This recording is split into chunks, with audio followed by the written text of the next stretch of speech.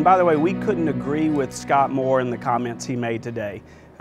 This industry has got to realize that we're in a very new era. And if we don't make changes, for many providers, the effects could be catastrophic. Part of the reason we believe we're in the predicament we're in now is that as an industry, historically, we've done a really good job of collecting information. That's one of the reasons every facility you go into has stacks of paper everywhere and 3-ring binders all over the place. What we've not done so well at is then learning from the information that we collected. So we collect a lot of stuff, and then unfortunately most of it sits. That's one of the strategies that Medline is implementing to help providers, is helping them understand how we take all of the data that we collect and then use it to improve the care that we give to our residents. To that end, recently we've formed several new partnerships with different vendors. Many of your listeners, providers, will know that we've partnered with the company Providigm several years ago and their product called Abacus.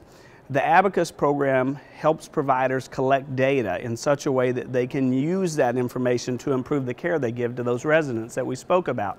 It gives them keen insight into exactly what their issues are so that they can then take action based off of that data.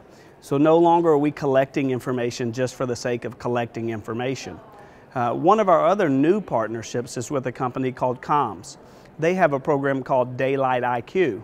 Daylight IQ helps the bedside caregiver do better what they already do. Not a large additional time investment, but the output that they get from a system like Daylight IQ makes them so much more efficient that now all of that rich, robust patient gathering data that we get actually helps us improve the care we give to our patients. We think we're at a pivotal time in this industry, and we think that providers that have their head in the sand, so to speak, are going to struggle moving forward. Those providers that are willing to adapt and say, I need to change, will do very well.